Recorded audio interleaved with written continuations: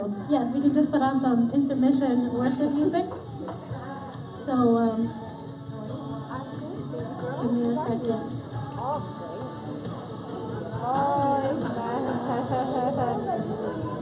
She totally caught me off guard. I had no idea she's been getting therapy.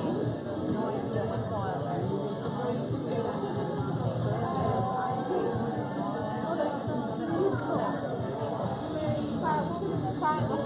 She was like cheesing from ear to ear singing.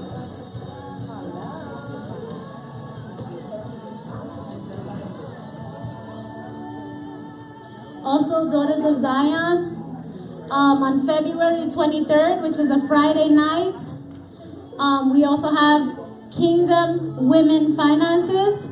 This is an opportunity to discuss finances, budgeting, as we prepare for tax season. So you're all invited. Just wanted to give you a heads up on that. If we can just greet one another in the love of Christ, amen, as we prepare to receive.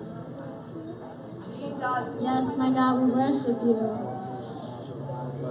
Amen. Amen. Okay, I'd like to ask you all if you can please stand. Praise God. As we prepare to be fed, how many of us are grateful for our spiritual parents? Amen. We are. Amen. So right now, thank you. Amen. Hi. God bless you. Praise the Lord. Thank you, Jesus. Another Thursday night. Another time when we can learn more about everything. We are a learning church. We learn. We desire to learn. We desire to know more. We want to be effective when we're speaking to people, not just those who have been churched, but also those who have not been churched. Yeah, let's work on that microphone. I don't want to go up and down today. I want to make sure that we are steady. Here's the thing about what we do. Amen. Thank you, Jesus. That's what we do. Thursdays, Saturdays, we get it right. It's practice, right? Because one day, we're not going to have the opportunity to do it like this. The place is going to be so big.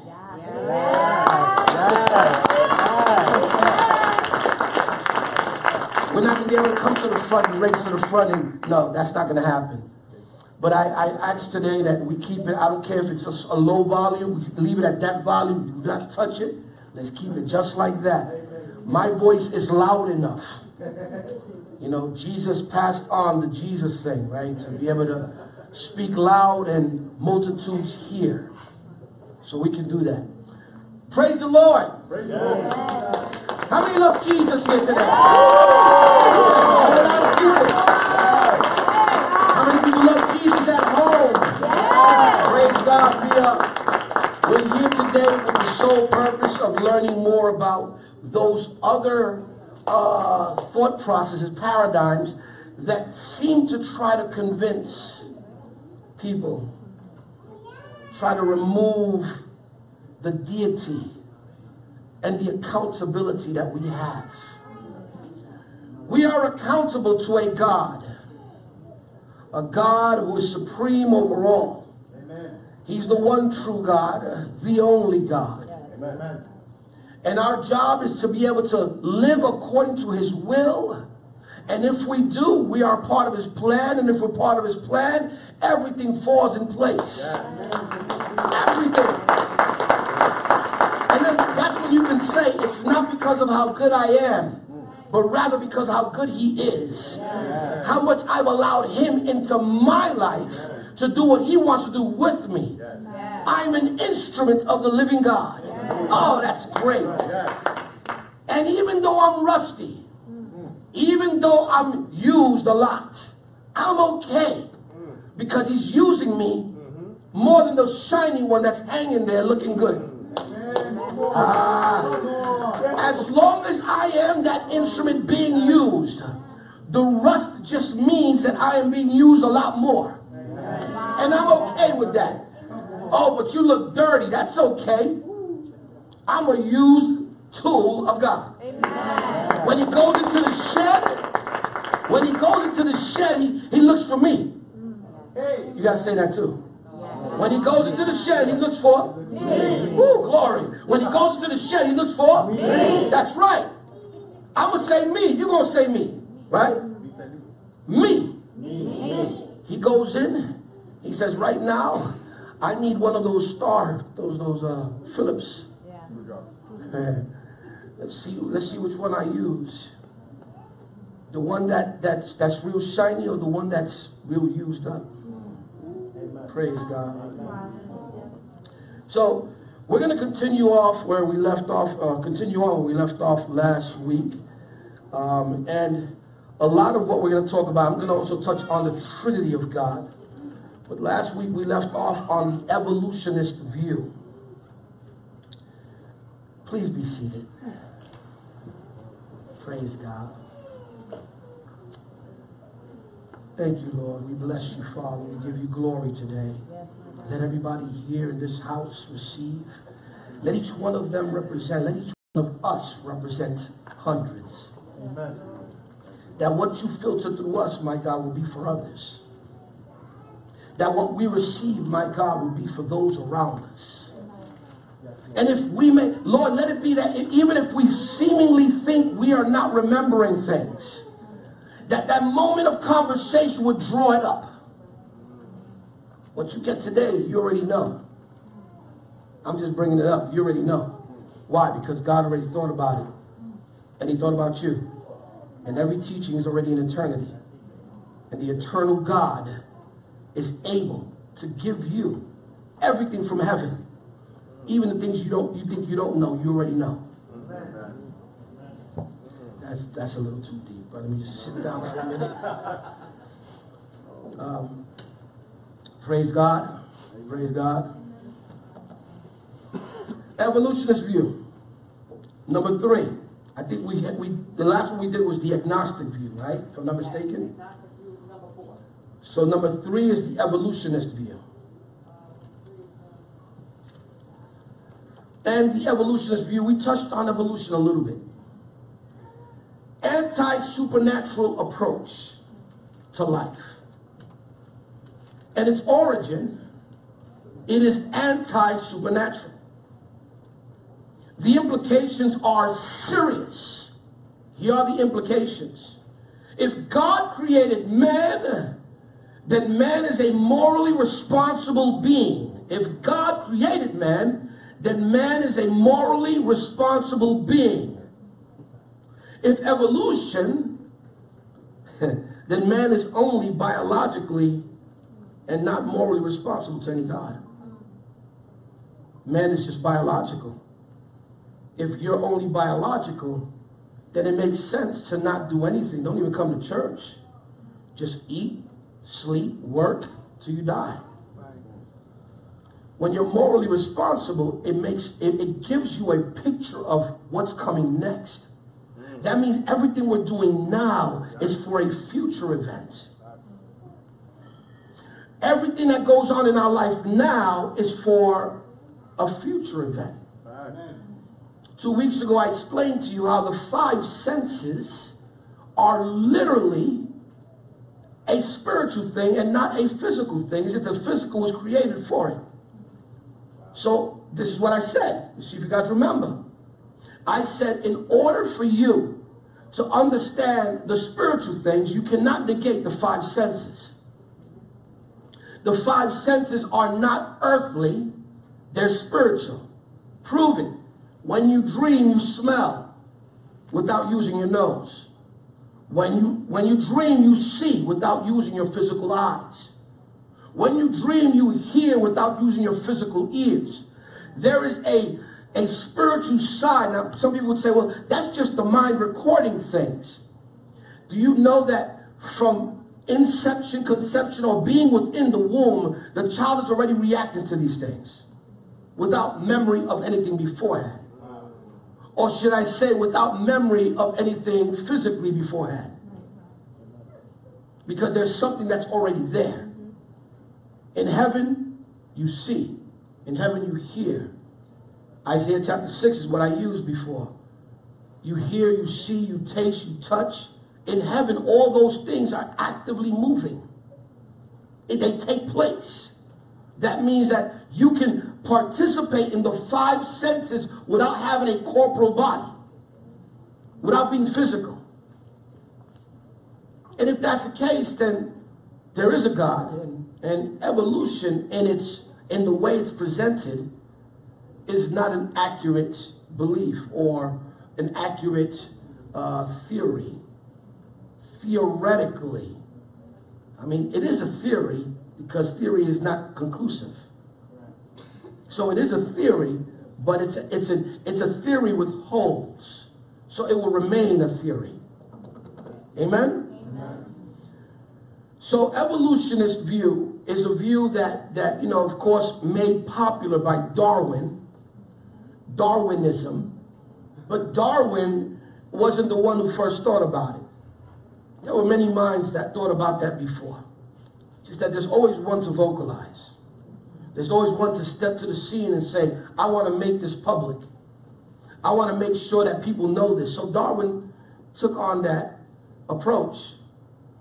And the sad part about Darwin is, well, the good part about Darwin is that after his thorough, people don't talk about this, after going deep in and looking at things and looking at strands that are not connected, what they call the missing link.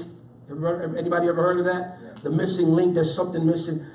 He came to the conclusion that there must be a God. He died believing God. After all those years of arguments, because it happens like that. Some of us could be wrong all our life, but that last minute counts. Amen. On the cross, there was a man who had it wrong all his life. But in the last minute, all he said was, remember me. And he got it right that last minute, that last moment, he got it right. Everything he did beforehand was pushed aside. There's a moment right now that could be your moment of got it right. But I don't say this so that you can look at this and say, well, are you anti? I can be anti these things, but I need you to get to your conclusion. This is why we teach this, and I give you the short version only because of the space of time we have does not allow us to really go deep in. But it allows you to say, well, let me look further into this. I want to tease you to get to a place where you say, I want to find out more about this. What does the Bible say about evolution? What does the Bible say about reincarnation? That's another view. The reincarnation view is that you come back as another creature. If that's the case, then we have a problem. Some of us, based on behavior, come back as a roach. But then here's the problem. Then you stop after you're human. Because only in your humanity are you able to be morally inclined. You didn't catch that. I thought you would get it, right? Only a human can be morally inclined. Dogs, cats, no other animal is morally inclined. So if you get to a place where you're human and now you didn't get it right, and now you are a frog, that means you stay a frog, or there's no moral standard. You just do. You just eat flies. You know, you go from tadpole to frog. So you don't, there is nothing to gauge your moral standard. The only level of moral standard being gauged is as a human being. So that eliminates, kills completely this whole reincarnation thing. Because the true essence of the reincarnation concept is that behavior determines your next animal life or your next life, whatever you're going to be, right? Makes no sense. Number 4, polytheism. Very popular for thousands of years. It's still popular today, just in different forms. Back in the days, you had Greek mythology and you had Roman mythology. And I kind of want to touch on this a little bit and to show you how this can alter and even allow the church to see things in an awkward way. Paul was confronted by these different types of religions when he went from church to church. A lot of the churches that he went to were churches that were they were not Jewish. You know, they were churches that started off pagan churches. I mean, they started off believing in multiple gods. And so I want to share with you an area that I believe is very important. I think understanding this will allow you to understand the mindset. Polytheism is the belief in many gods. Of course, you got Romans, the Egyptians, the Greeks. They all have the same concept. As a matter of fact, the more gods you have, the wealthier you are. So they kind of determine your status based on how many gods are with you. So, of course, you understand that when the Jews came out and said, you know, we serve one God, the one true God. They're like, you broke. You only have one God? When the truth is, all you need is one God. We see that in India, you know, Hinduism, they have over 1 million gods. There's just, what is it, 6 million? It's a whole lot. Like everything is, oh, that's a God. Right. The problem with that is that you, again, remove that moral accountability. And that's the goal. The goal is to remove moral accountability. So let's look at this polytheism and let's see the effect of it in the Word. Let's go to 1 Corinthians chapter 14. And I want to show you the little dilemma that Paul had. And this dilemma was a clear one because, unfortunately, he had to do certain things with different places. And how many know that sometimes, humanly speaking, we try to solve things on our own? And even though God says one thing, we try to solve it in other ways. Praise God. So one of the things that I want to make sure that we look at when we're going into the Word is picturing what Paul was going through when he was preaching or teaching to a certain group. Look at one of the contradictions, and this is going to be one of the things that I want you to pay attention to, because with this, you will understand what did Paul have to go through. So we're going to go 14 first, and then we're going to go to 1 Corinthians 11, and then we're going to go to Romans chapter 16. And I'm going to show you the great dilemma of Paul. So we'll go with 1 Corinthians 14, and I'm going to say, let's go all the way to let's start with verse 26, just to keep it in context. When you're there, please say amen. Amen. Well, my brothers and sisters, let's summarize. When you meet together, one will sing, another will teach, another will tell some special revelation. God has given one will speak in tongues, and another will interpret what is said.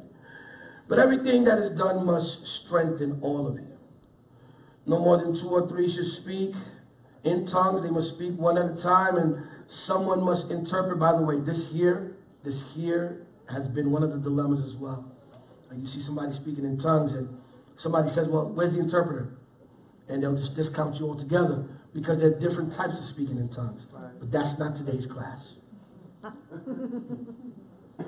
I'm going to go right to the verse that I want to get to. That way we don't get caught up with everything else. Verse 34, it says, Women should be silent during the church meetings.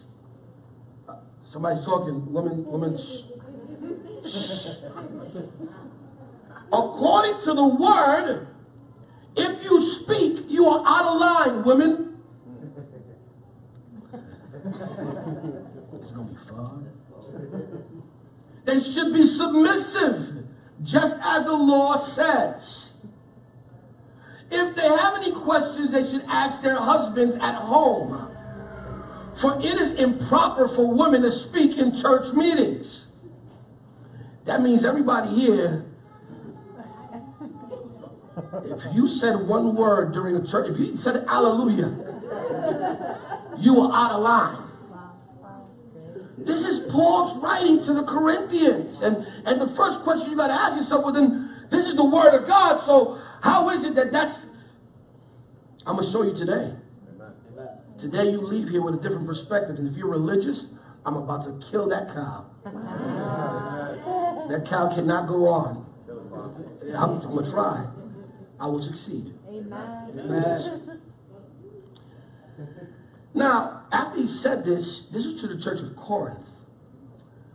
I want you to take a look at, and by the way, the church of Corinth and this next church I'm going to read about, the letters were written around the same time. If anything, this letter was written first, even though Romans is first in the line of letters. 1 Corinthians was written first. That's important for you to know. So now let's go to Romans 16. Romans 16. I'm going to show you the dilemma of these polytheistic people that Paul had to deal with and why he had to do this. 16:1. When you have it, please say amen. Amen. Okay, wait for me.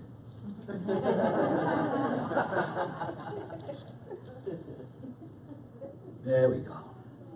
It says here, I commend to you our sister Phoebe. Sister Phoebe, meaning it's female. Because some people say, well, Phoebe could be a male. No.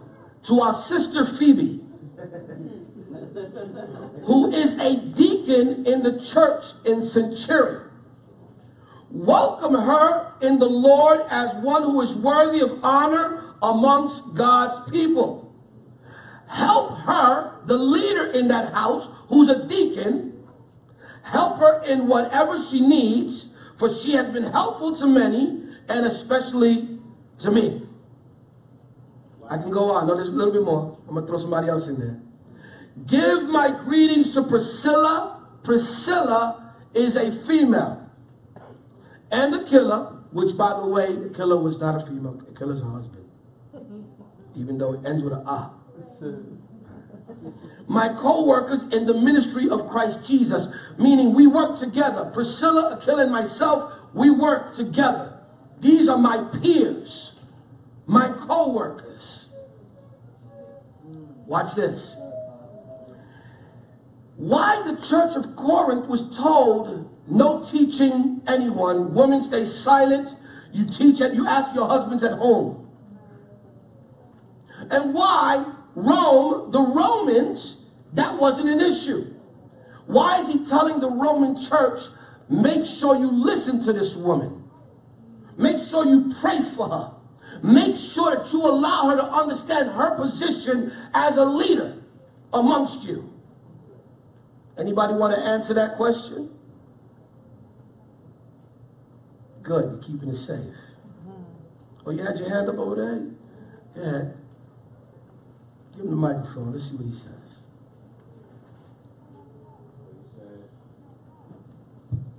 Well, you said the Corinthians, 1 Corinthians was written first? Yes. Then it must have been revealed to them if Romans was written next. So, no?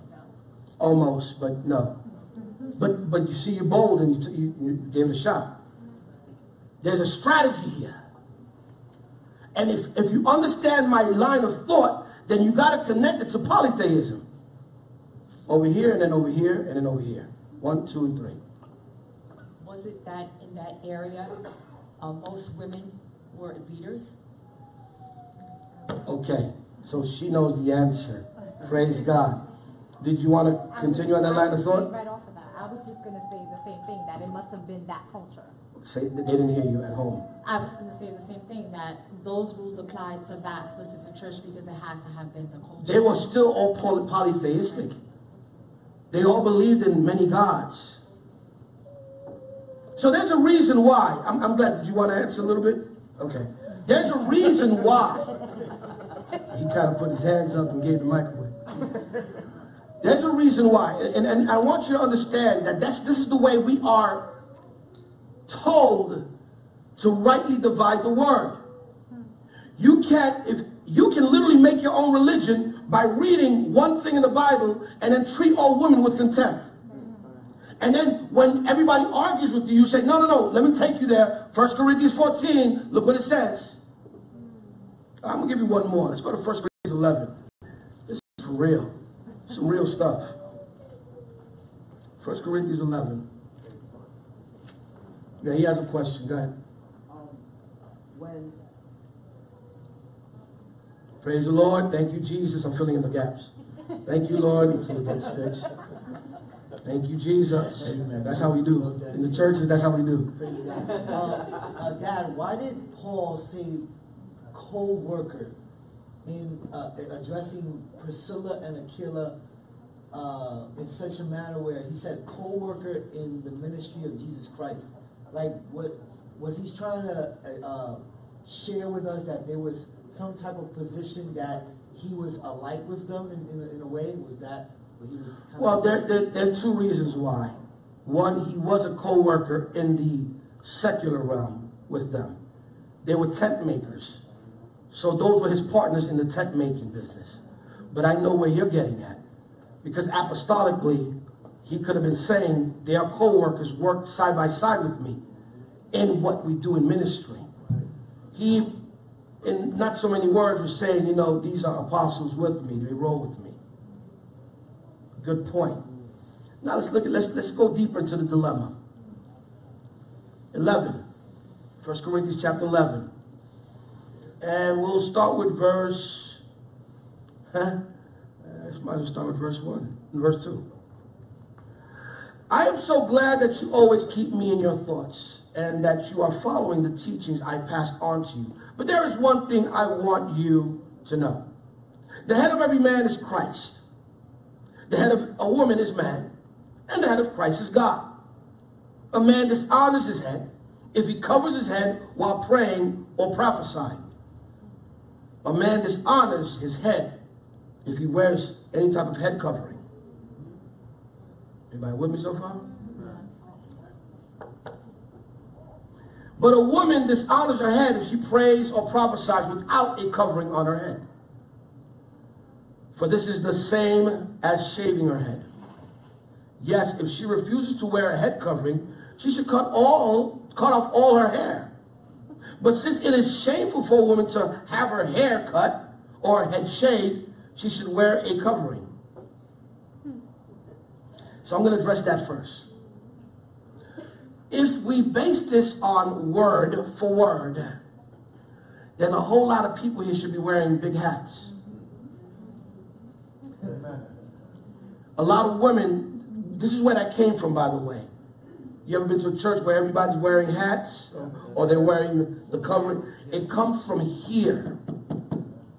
Because it sounds as if you are in sin if you're not wearing a covering. And you ever see people when they walk in, they take their hat off a place? The reason why is because they believe that if you're wearing the hat and you're praying, you are defiling yourself. You're not connecting with God. No, look, I mean, we're reading it, right? So here's the thing. If we're reading it, then we better come up with something really solid to be able to change what we think. That's why I want you to be at the edge of your seat right now. I'm building a case. And building this case right now requires you to understand the opposite side. Because again, if you're religious, you right now will stand your ground. See, I told you, look what it says. It says that in the Word. And that would make this whole church off completely. We do the total opposite up here. You got people got short hair. You know, people got no hair.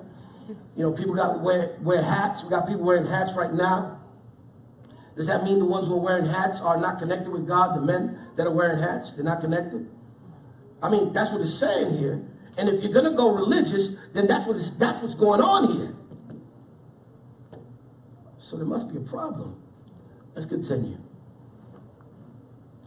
Verse 7, a man should not wear anything on his head when worshiping, for man is made in God's image and reflects God's glory. A woman reflects man's glory.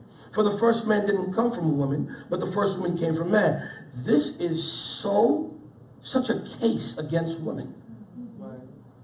And I told you that Corinthians was written before Romans. So if Corinthians was written before Romans, then that means all of this that's being stated, either Paul had a change of heart, maybe he consulted with the Holy Spirit before going to Rome, or there's something different going on here. So the first thing I want you to know is that every letter written by Paul has a letter that corresponds to it. What we don't have is the letter that was written to Paul by the church of Corinth. So there was, okay, so let's compare it to this. It's like Facebook. The letters were like Facebook. And what we don't see is the request or the first statement made. What we see is the response. So everything we're seeing here is the response to the church of Corinth because they were going through a problem. So Paul had to address every single one of these problems. Some, he got it, divine, and others he added a little bit more seasoning. Really? Yes. It's the reason why I don't listen. This is the word of God. But I understand what God allowed to be written in here for me to see man, and what he allowed to be written in here for me to see God. Amen. Some of y'all got that. I got a couple of amens on this side. Let me face over here. There are things in here that were written for us to know God, and other things that were written for us to know man. Amen. So what is going on here? I could keep on finding so many other areas, but I'm not because of time. But I'm going to share with you this. The hub, polytheistic hub, for many gods, especially for the goddess Diana, or as some would call her, Artemis, was in the church or around the church of Corinth. This is going to be important for you to know. The problem here was that the women that were converting to Christianity were already a religious authority amongst the community. So when they converted, they felt they had to have position in the church. Because they served in the temple of the goddess Artemis, Diana. And because they served in there as women, they had all the factors that were involved. They had to have the head covered. All these things had to be done, right? To be there, you had to have your head covered. And the men were trying to be like women to be an authority in the church. Because they felt that in order, just like circumcision, many thought that in order to become a Christian, Jewish, they thought they had to get circumcised first, then to become Christian. Paul had to deal with that whole ordeal with Timothy. Get circumcised first and then become Christian. No. So here's the deal. The complaint was this, and I can imagine this. We don't have it here, but I can imagine this was the letter. Paul, we have a problem. Many women are they're converting, and they're taking authority, they're taking charge in the church. We don't know what to do because the public that's around, they feel that they are of authority because they're coming from the temples. They're converting, but they're taking charge. What should we do, Paul? Paul says, okay, I got to go a little extreme here. I got to let them know in Corinth that women can't be in charge. So he goes hard. And he says, in order for there to be anyone instructed, I don't let women speak in the church, in the gatherings. He had to go hard because it was hard. Now, is it right that he did it that way? All I can tell you is that he had a problem that he needed to solve. And he felt compelled that this is the only way to make it happen. I got to go extreme with the church of Corinth. The church of Corinth is off. So what happens? The church of Rome didn't have this issue. We just read Romans 16, right? Everybody read it? Is Romans 16 contrary to 1 Corinthians 11 and 14? Completely different. Here he's telling them, honor this woman. He's doing the opposite, telling them, make sure you listen to this woman. He's telling the church this. He's not saying this to women. He's saying the church, honor this deaconess, Phoebe. Because Rome didn't have that problem. Now, they were polytheistic. They believed in many gods. And of course, Paul had to deal with this as he went from place to place. And this is what he had to deal with. Describing God as one. There was a time when he actually explained that he was going through, he was looking at all the gods in the temple. And then he went to one of the gods, and one of the names underneath it was to the God that we don't know. The unknown God. They literally acknowledged an unknown God just in case they missed someone. So what does he say? Bingo! That's the God I want to present to you. The God you don't know. The one you don't even have a statue for. And sure enough, once that was presented, they were able to listen because they said, okay, this is a God we can tap into because he used that for the moment. That's wisdom. Let's take it a step further. If that's the case, then now we got to talk about the oneness of God. Polytheism is the belief of many gods. Is God okay with being more than one God? Or how about this one? Is God, Father, Son, Holy Spirit, three gods? I'm asking you a question. It's a real question. Y'all looking at me like I'm crazy. It's a real question. He's one. Let's see where God says it. Let's go to Deuteronomy chapter 6. The oneness of God. Deuteronomy 6. I want somebody to read it for me. Let's go to 6:4. Then I want somebody else to look up Isaiah 43:10.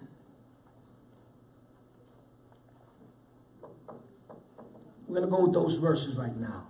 Deuteronomy 6:4. And go ahead. Amen. How adamant is God about his oneness? Let's hear God speak, right? Listen, O Israel. Listen, listen. Listen, O Israel. Listen, O Israel. The Lord is our God, the Lord alone. Go ahead.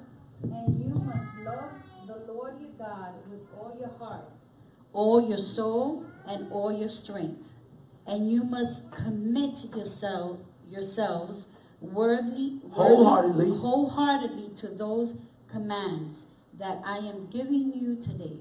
In other words, hear, O Israel, the Lord God is one. God is not schizo. Amen. God is saying he's one is because he is one. But doesn't he have a son? All right.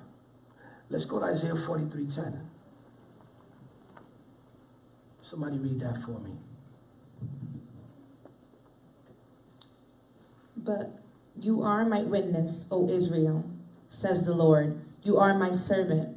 You have been chosen to know me, believe in me, and understand that I alone am God.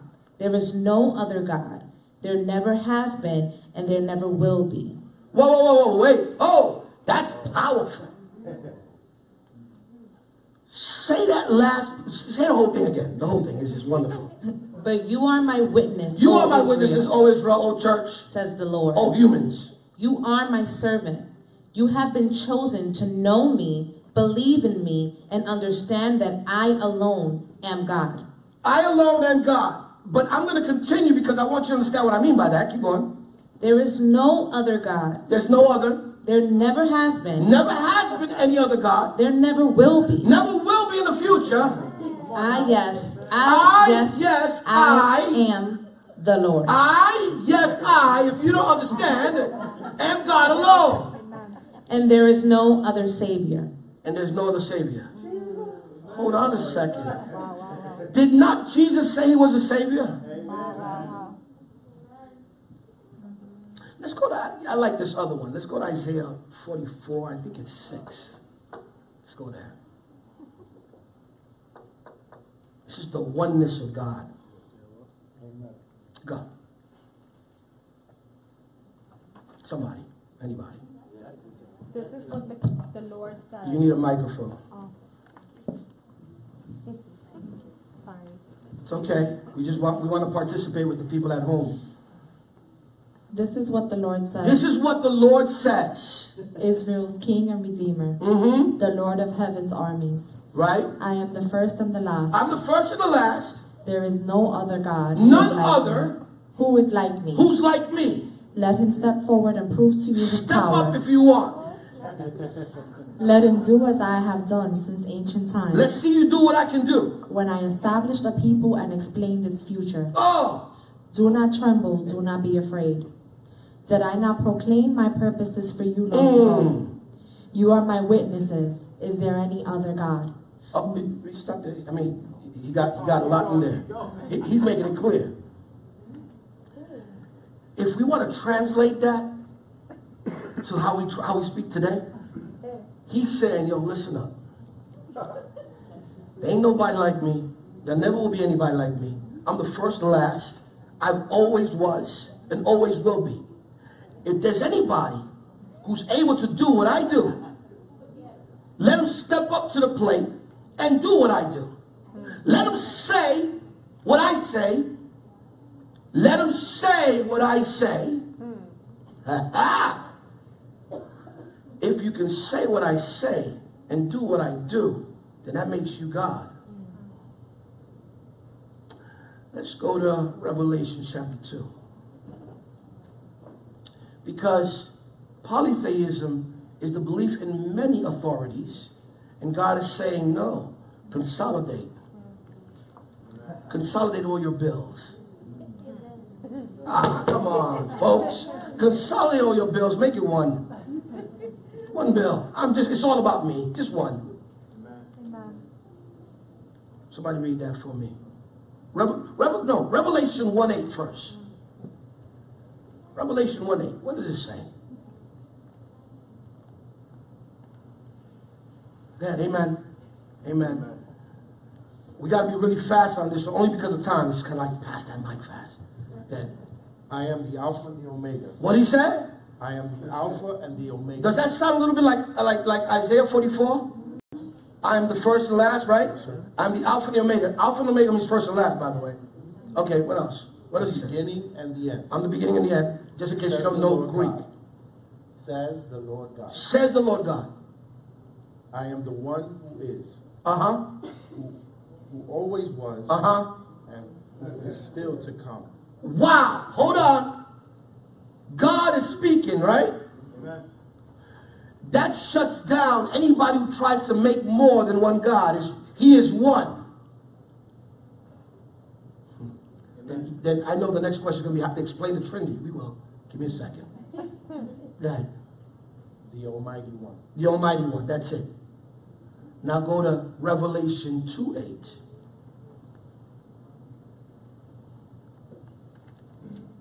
Who's enjoying this right now? Well, praise the Lord. Revelation 2:8. Get there. Write this letter to the angel of the church of Smyrna. This is the message from the one who is the first and the last. Okay, does that sound like Revelation 1:8? All right, so far, right? Keep going. Who was dead but is now alive. Hold on. Wait a second. Revelation 1:8 says, beginning and end, but speaks as Isaiah 44 and Isaiah 43. But all of a sudden, there's this little thing that just added in there. What does it say? Who was dead but is now alive. Who was dead. So now he's speaking like Isaiah 44, where Isaiah 44 says, whoever says this is God. Amen. Keep going. I know about your suffering and your poverty, but you are rich. I know the blasphemy of those opposing you. They say that they are Jews, but they are not. Let's stop there because then we're going to go into a whole other thing. Let's read the beginning again. I need you to catch what's being said. The first one we read, who said that? Revelation 1:8. Who said that one? Who said Jesus? You think Jesus said that first one? Revelation 1:8? That was good. That was good. Good answer. Amen. It's not red. Oh, it's not red letters. Revelation 1:8 is not red letters. That's God the Father. Because the Father never died. Revelation 2:8 says, This is the message from the one who is the first and the last. whoa, I'm going to repeat what my Father said. First and the last, good. Who was dead but is now alive. Who was dead but is now alive. So there's a dilemma here. Because I just told you that there is no other God. It's just him by himself. He's God. So how do we include Jesus when Jesus is at the what? At the what hand of the who? At the right hand. But isn't it just one throne? Revelation chapter 4 shows John seeing one throne. He sees one throne, but yet Jesus is at the right hand. Ooh. What I'm telling you is simply this. There is only one God. Polytheism will try to confuse you and get you to think that when we say there's a Trinity, that we're serving three gods. We're not serving three gods. You are a linear, I'm going to repeat this. I want you to catch what I'm going to say. You are a linear thinker. All you think is everything the word is saying is linear, so you try to find A, B, and C. You don't realize it's A, F, J, C, F, R. It's all over the place. And God can put it the way he wants to. What makes him God is that he can remain one God and be three. Amen. Or should I say three functions. Amen. Still keep his deity as one, but have three stages in dealing with humanity. Jesus was always and is always God. Even when he took on the form of man. The problem here is that we try linear thinking, says, but there are three people, Holy Spirit. He even talks about Holy Spirit, Father, Son, Holy Spirit. It's because there is a mystery in the concept of here, here, and here. And I've done this before, but for the sake of those who have not seen this, come here for a minute. Just for the sake of those who have not seen this, because I know I've done this before. Are you a son? Yes. Are you a father? Yes. All right. Are you a husband? Yes. Amen. Are you one? Yes. You're one, but when you write a letter to your father, is your letter going to be different? Wow. When you write a letter to your children, is your letter going to be different? When you write a letter to your wife, it's going to be different. Every one of those letters are different, same person, different moments. That's the best way to explain it. It's deeper than that. But it helps you out to understand. He's one. But his function in different moments is different. He will not talk to his son the way he talks to his wife. And he will not talk to his father the way he talks to his son or his wife. Everybody has a conversation that's distinct. And so when we talk about the triune God speaking plurally, you know what's one of the greatest mysteries? Jesus was so cool. I'm going to show you how cool Jesus was. He would throw this plurality out of nowhere, and if you don't catch it, you won't see he's talking plural. You ready for one? Stay here with me. Stay close to me here. Just for now. Let's go to John chapter 3.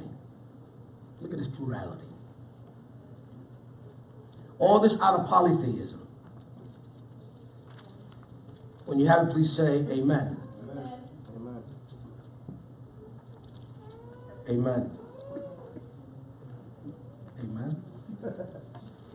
Amen. Oh, now amen. All right, now amen, okay. Look what he says. Oh, praise the Lord. Y'all ready for this? Let's see where it says. Here it is. Here it is. So let's go chapter 3, verse 10.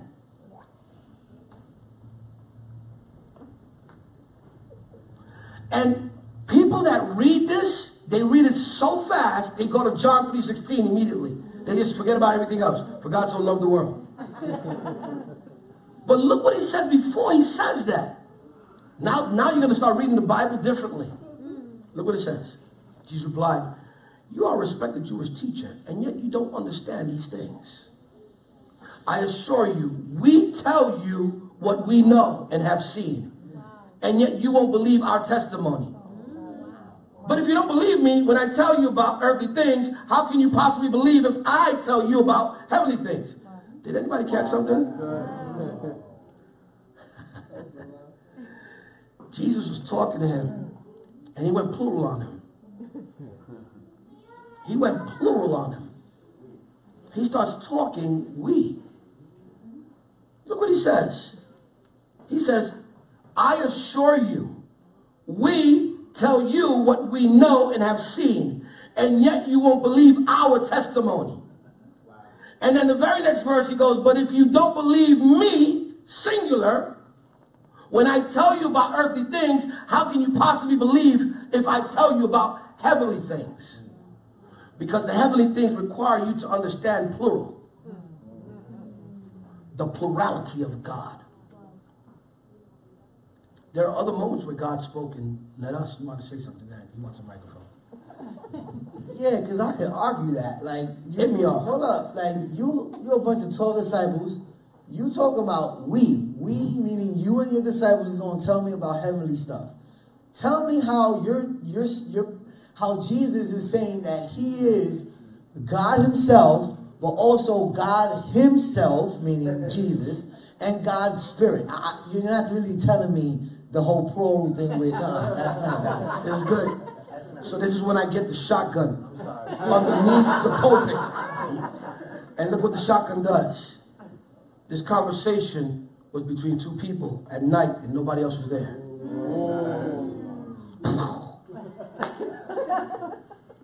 Hold on. And I can argue that as well. Because in the midst of him, him mentioning him and Nicodemus doesn't state that the disciples weren't around them.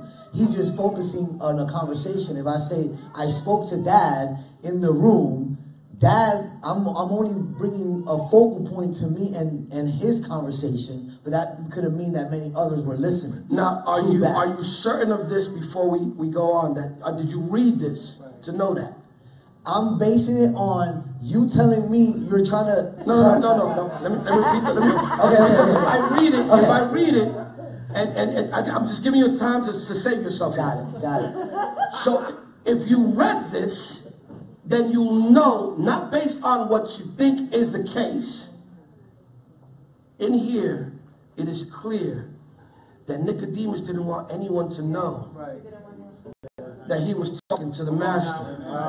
So, wait, easy, Nick at night. Hold on. Nick at night.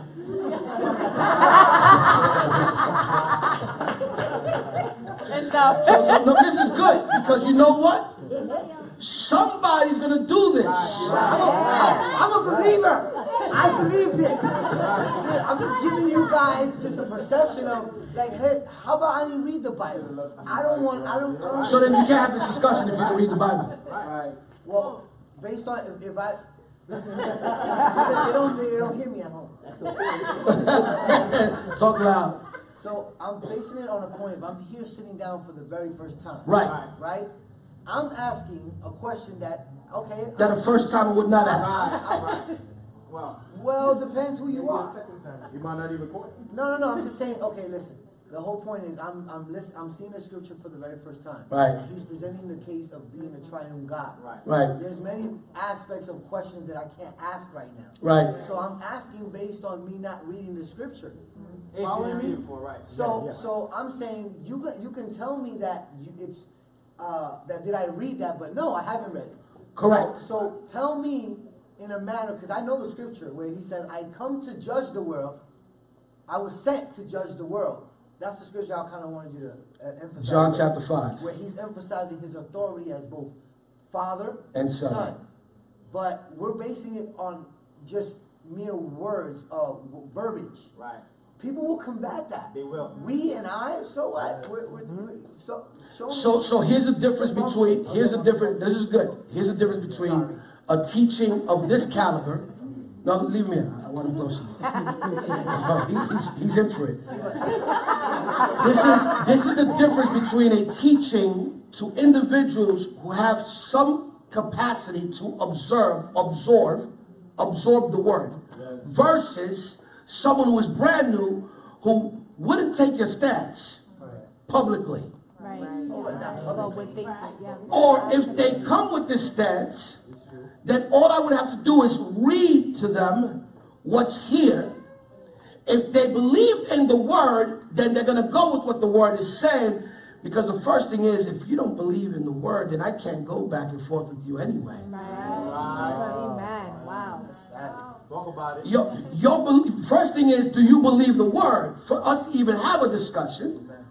So once you get to a place where you believe the word, then now we got to talk about this, because the plurality that was spoken here was on purpose. Jesus knew that Nicodemus wasn't going to catch it, because it's not revealed to him yet. That's why Jesus told him to be born again. And you got to be born again, right? What did Nicodemus say? What do you mean? Got to go back in, linear thinking. Go back in and be born again. What is that? Well, you didn't understand the we, so you're not going to understand the born again either. Wow. Praise God. Tell me how good that was. Good. Come on now. Wow. You got the snap. Why did you leave? It's okay. Amen. I thought it was my cue. No, that was good. That was good. Now, keep going. No, I just wanted to say it was good that you said that. First time we will not approach you like that. No. Because he's coming with a Nicodemus state of mind. Correct. That's good. That's correct. And the validity of that is, if a first timer comes to you at that, then they may be wanting to be more combative than to want to learn. And and I know that's what he was trying to portray. Someone who would come combatively. But if you're coming to learn, then you will understand this element of the we to I. How many understood this? Show of hands. Praise God. Okay, good. Question. Microphone. Amen. This is good stuff, Dad. Amen. Glory to God. So this reminded me of Genesis 1:22. Yeah, then God says, go ahead. Amen. We were headed right there. Amen. No, that's good. Read it. We're going to read it regardless. No, say if someone wanted to argue the validity of being many people in one, you can go all the way back to the beginning. Genesis 1:24. It says, "Let the earth produce." Okay, no. Okay, he says Genesis 1:26. Yeah, he says, "Let us make human beings in our image, we, to be like us. They will reign over everything." Blah blah blah. And it basically it goes over and over again that let us. So if it's in the beginning of one God speaking who about is he consulting with? Who is us? So again, the plurality of God being shown in function as consulting with himself. Here's the reason why, folks. The unity of God demonstrates that agreement is required for things to happen. Wow. So God had to show that he agreed with himself to show the power of agreement. Three times. 3 times over. Watch this. This is one let us. There's another let us. Right. Go to Genesis chapter 3.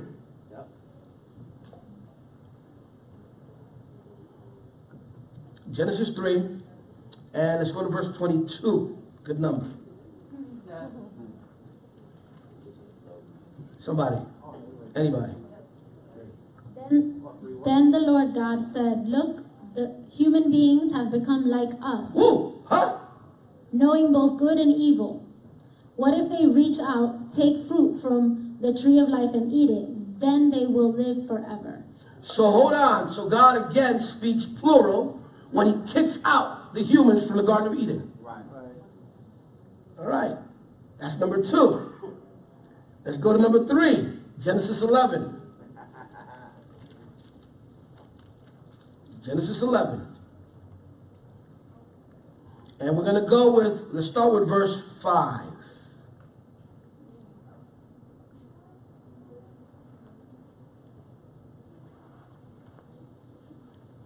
Amen.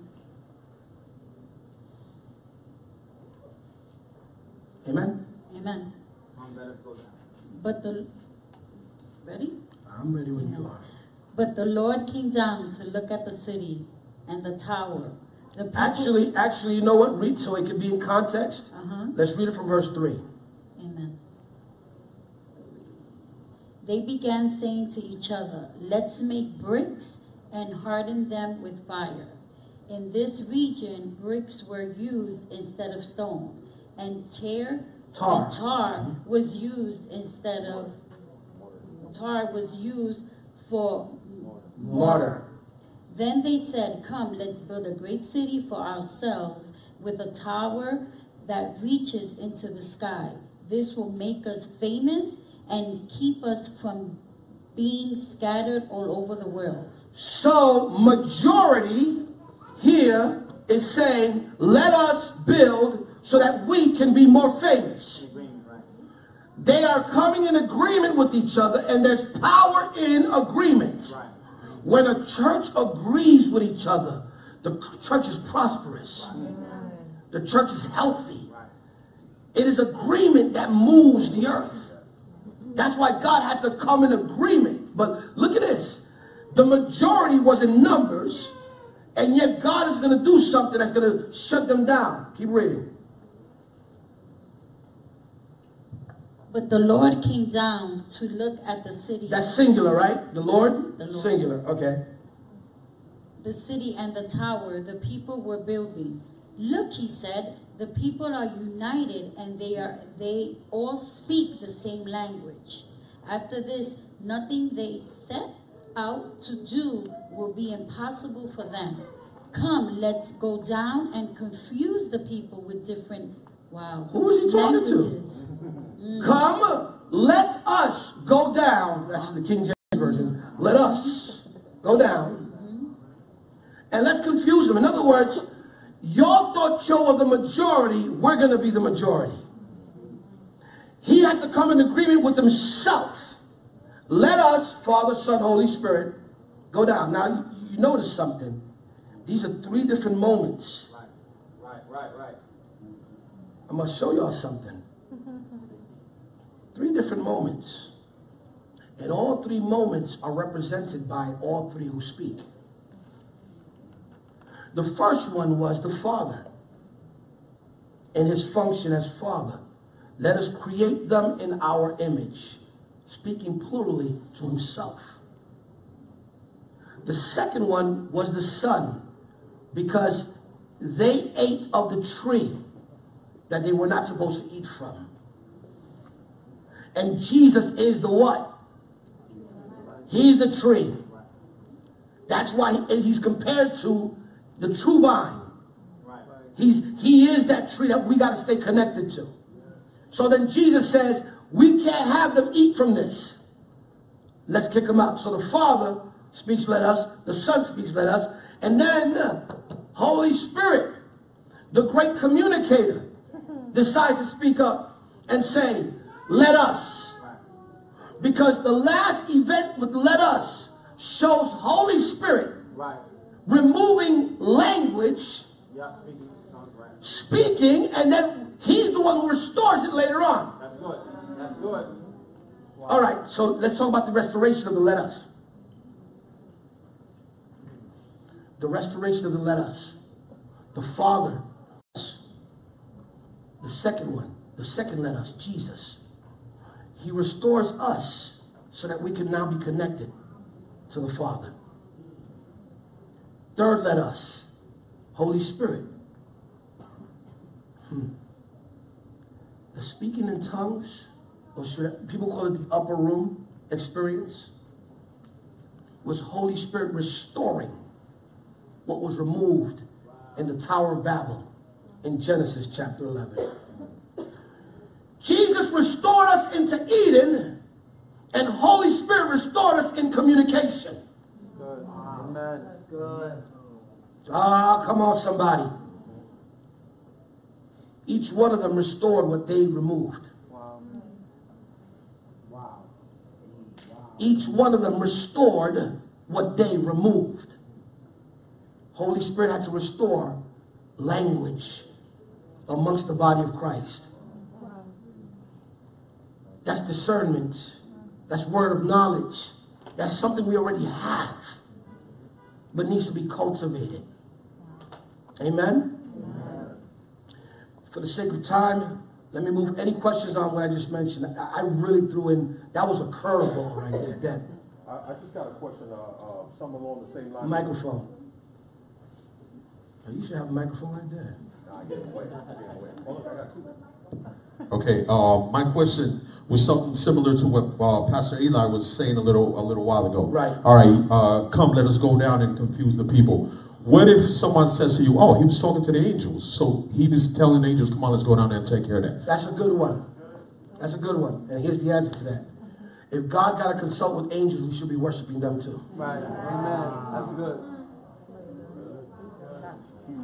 If it's the angels that have the authority to move in that manner, and there's a consulting with angels, then we should then have them as part of the deity. So that answers that question, and it's a very good question. Give me more. Any other questions? All right, praise God. Number 5, pantheism. That was all out of polytheism, by the way, that whole teaching.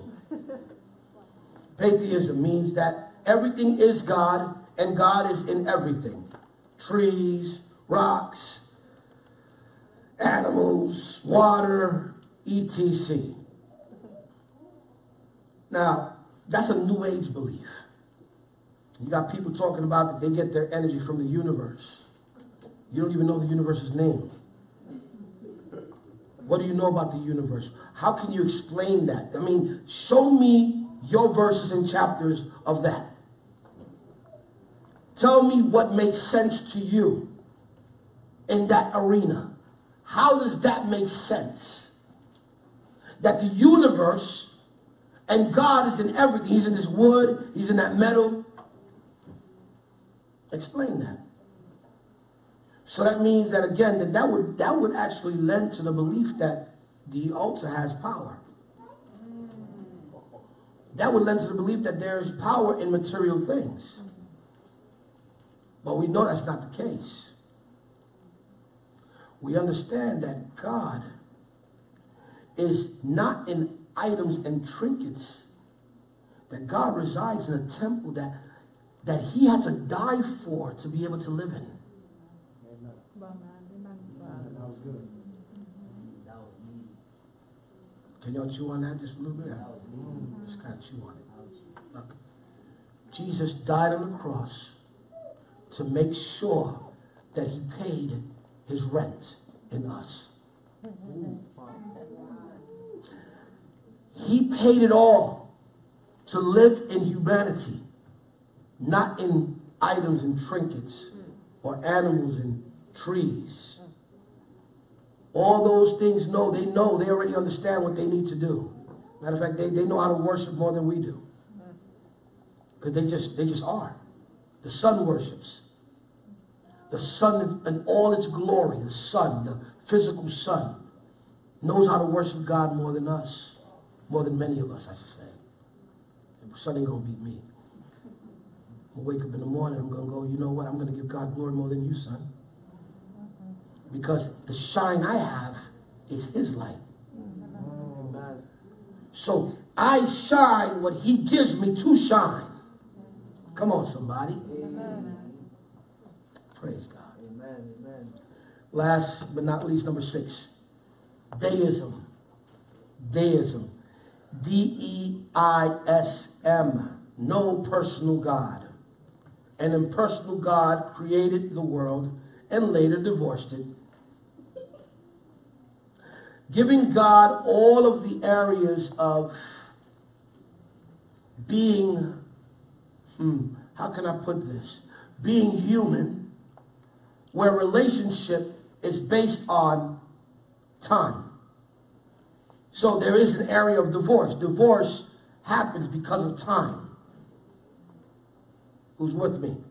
Amen. It's understood that deism is one of those things that allows you, as a human, you can remove the Godhead or remove the deity of God to say that I don't have to acknowledge that there is a God because he no longer is around. Wow. They believe that there must have been a start. What they believe is that he's no longer listening. Right. That he no longer exists, that he died. They only acknowledge the transcendence of God. They deny his immanence. Praise God. Amen. That was number 6. Anybody want to throw anything on that one? Because of time, I'm not going to get into, I touched a little bit about the Trinity of God, the misinterpretation of the Trinity. The term Trinity is not found in the Bible. It really isn't. Don't look for it. If anybody tells you, no, Trinity doesn't exist because it's not in the Word, you tell them, yeah, you're right, it's not in the Word. Don't try looking for it. You'll be embarrassed. Question. That last one, deism, is that what agnostics? It's very similar to agnostics. It's just that deism kind of like acknowledged the fact that God did exist or does exist, but there's an area of detachment.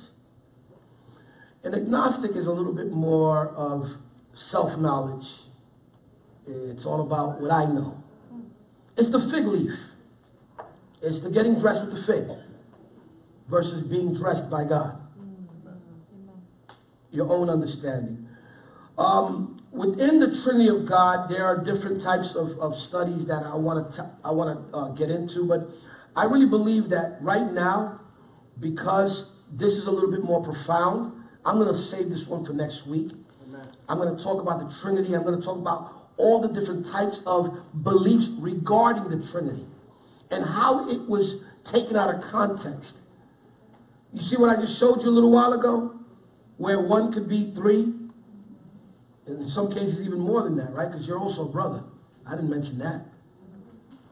You know, what else are you? You're a nephew. You're a friend. You're a manager. You're a whole lot of things. And when you go to work, you don't do what you do at the house. At least I hope you don't. Right? Everything is separated and compartmentalized. And those fragments of who you are the areas that we target. We focus on those fragments. Right now, you may be working. There are people who cannot learn unless they're in this arena. Like one-on-one, if I'm teaching them this, they're spaced out. They can't do it. But when they're in this arena, they can listen. There are people who have the ability to get into the fragment of a student when they're listening online. There are people that are so Martha-ish that they can't listen to a thing unless they stop. And when you become so Martha-ish, you tend to think, the Martha syndrome is very dangerous because you start thinking you know it all because you are doing more work than listening at the feet of Jesus. Now, should we all have a little bit of Martha in us? You better believe it. You got to have some type of work ethic.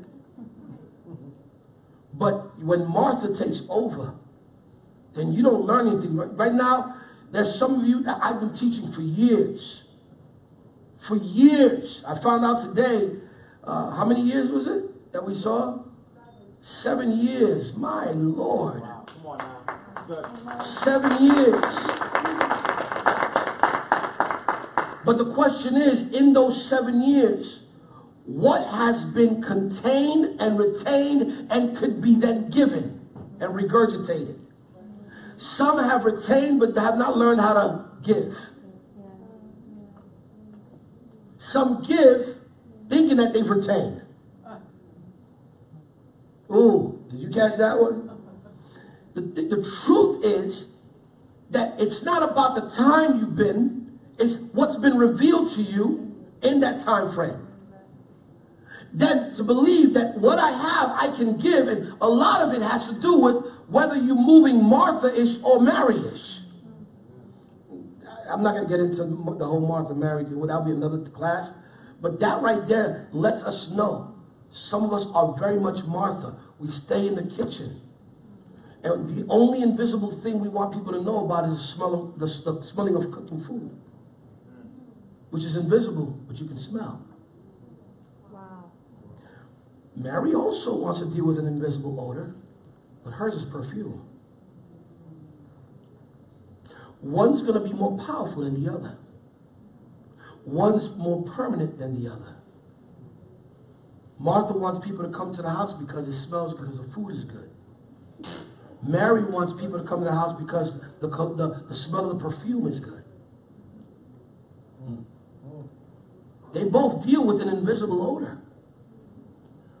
Just that one is focused on work and the other one is focused on worship. Please stand.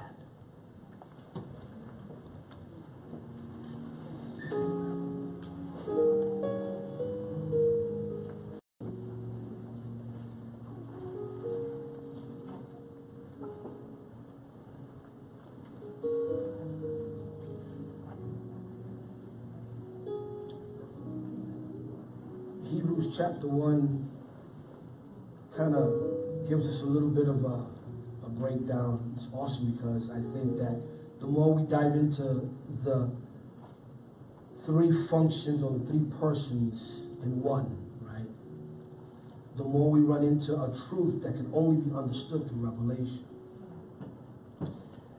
Hebrews chapter 1, which I'm not going to read today, I'll read it next week, gives us a clear example of God's, the way he deals with us. He deals with us by way of his paternal. He deals with us by way of the Son in authority. And he deals with us by way of the Holy Spirit. And depending on where you are in your life, you'll cater to one side of God more than the other side. Like a lot of people, they focus more on the Godship of God, the Father, you know. God this, God that. And they can't see beyond God,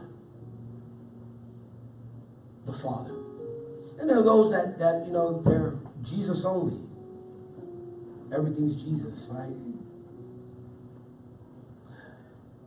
But when you fully get the concept of the Trinity, the triune God, then him being one is not a problem for you. Like, he's not going to get jealous because you're saying Jesus more than the Holy Spirit. Nah, man, you got to say Holy Spirit. Holy Spirit's not going to get mad at you because it's still him. But what I'm trying to get you to, the place I'm trying to get you to be, is to get to a place of revelation, the revealed God, the revealed Christ, the revealed Spirit of the living God. Amen. Once you do that, nobody can shake you. You don't leave, you don't just get up and leave church.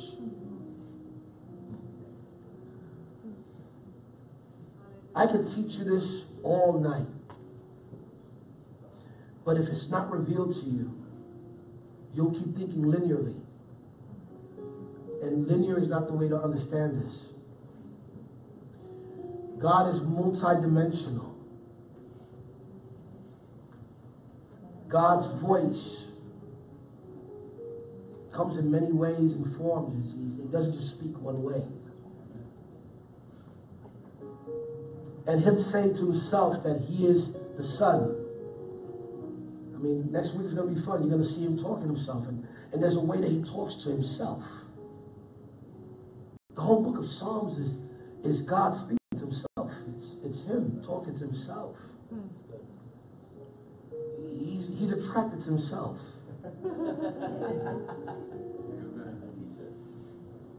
And when you become more like him, then he gives you more of him. Because you are like him. You're letting him take full control of you. And then you get to a place where all of a sudden everything that's around you makes sense. Your mistakes are not mistakes because it is God's glory in that process. His fixing it up puts things in perspective. And now the sad moments are not really sad moments. They're moments of God showing off. Can you say this with me? Let his will be done. All right, now you're going to be personal. Say, let your will be done. In my life. On earth. As it is in heaven. That's what Jesus is trying to show the disciples. Let me navigate you. And in the navigation, you're going to go through deserts. I want you to drive there because I want you to use the vehicle. It's all terrain. That's good. That's good. I want you to try it out in every area. Oh, but I don't want the mountain. Oh, the mountain. No, not the mountain. Do you understand? Once you go on top of the mountain, your story changes as you come down. You can put the car on cruise control. You can put it on neutral. And it just moves by itself. It's going up the mountain. Oh, man, I got to go. Yes, you have valleys and you have mountains. But here's the good news about God. He will equip you wherever you are.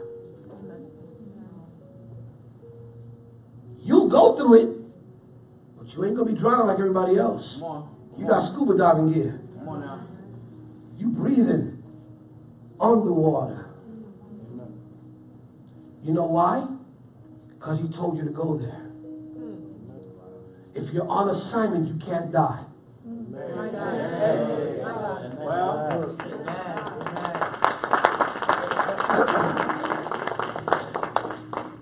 You're on assignment. God is not going to mess up your assignment because you're on his assignment. So he's going to give you everything you require and need on your assignment. Wherever you go, whoever's around you, those people who talk bad about you may be part of your assignment and they can't affect you because the assignment protects you. Wow. That's good. I tell all of you at home, God wants to give you everything your heart desires when it's connected to his desire. Amen. And God's assignment in your life, it starts with what you believe or who you believe you are in him and who he is in you.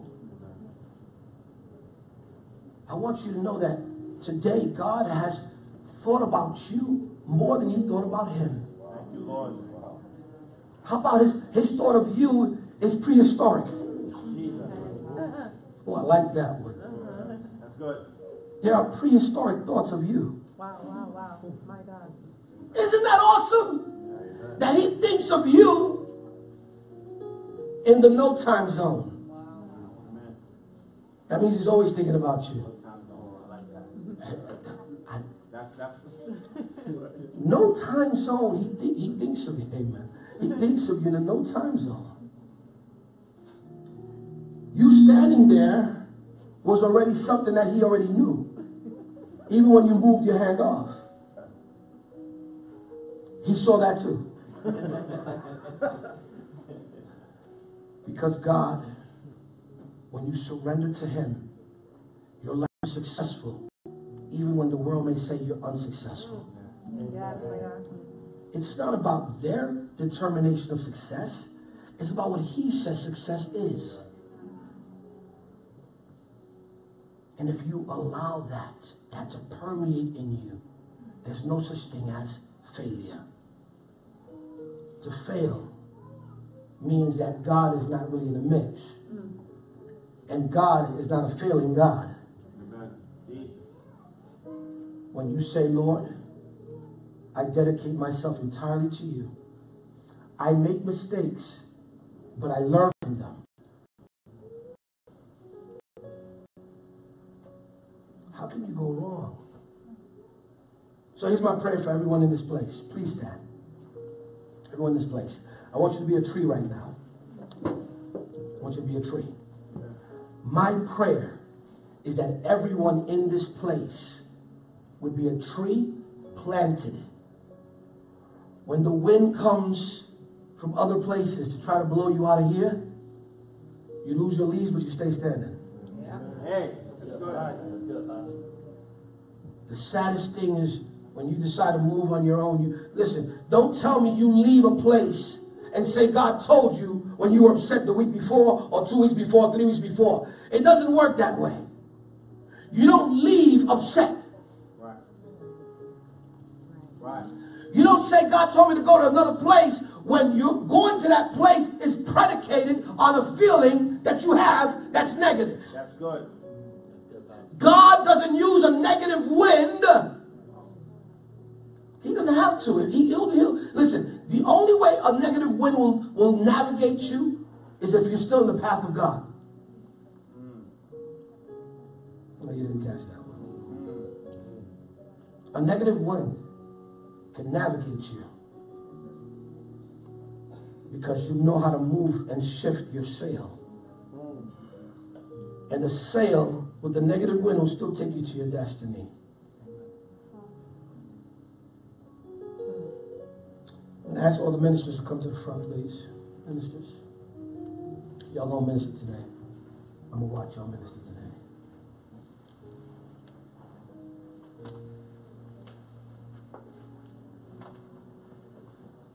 Praise God.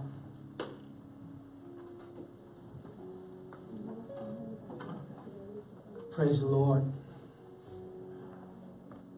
Today's connection is real simple. I desire those roots to go deep so that we see increase in the house of the Lord or the congregation of houses. See increase. See increase. Come here for a minute, both of you. Yeah, I gotta get you real fast. Come here. You're gonna get something. I know, I'm sorry. I had to stop you. Ain't no way you're gonna miss on this one. I'm gonna catch you. I know. Father and daughter, I love it when you guys come together. Amen. Y'all make declarations every single time.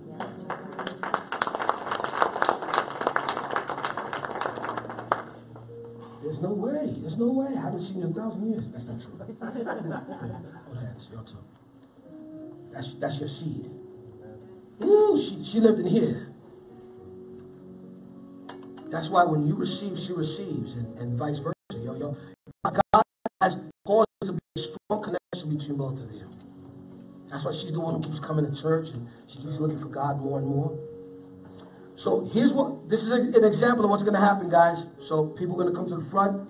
Those of you who are going to come to the front, you're going to receive this. It is for your roots to go deep into the ground. That's good. So you're unmovable. It's real simple. It's not going to take much. It's just going to be a touch from God. And that touch is going to be sufficient for those roots to run deep. Deep, deep, deep, deep. So when that wind blows,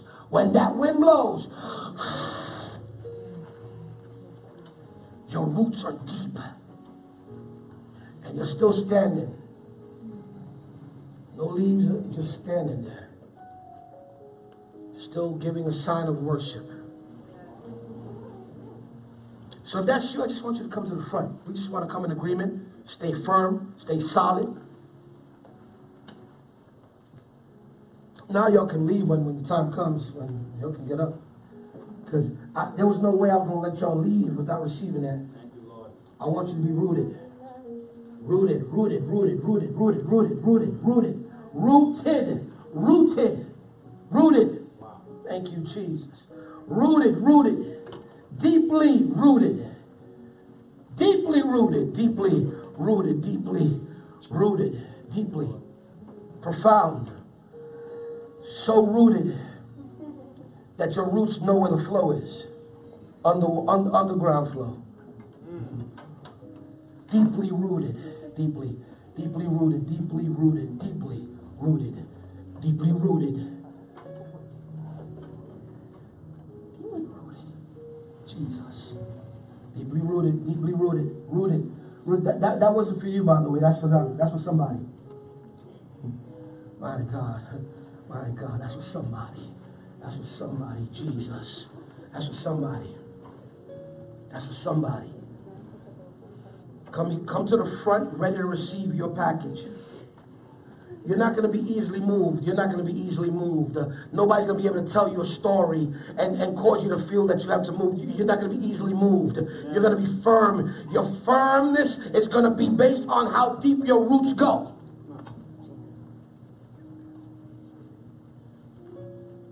Take a moment to get outside of yourself and say, I want to be deeply rooted.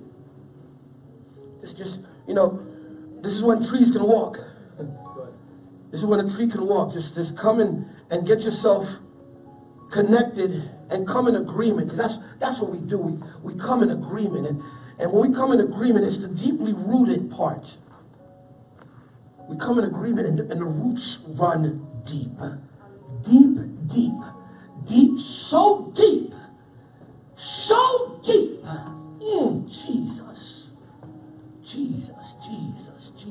Jesus. Deeply rooted. Oh, for those at home, I pray you're planted where you are. And may God's flow, his river, continue to keep you in all seasons of your life, receiving from the flow from the throne room of God. That river that never stops. We love you and we thank you. We bless you for joining us tonight. God bless.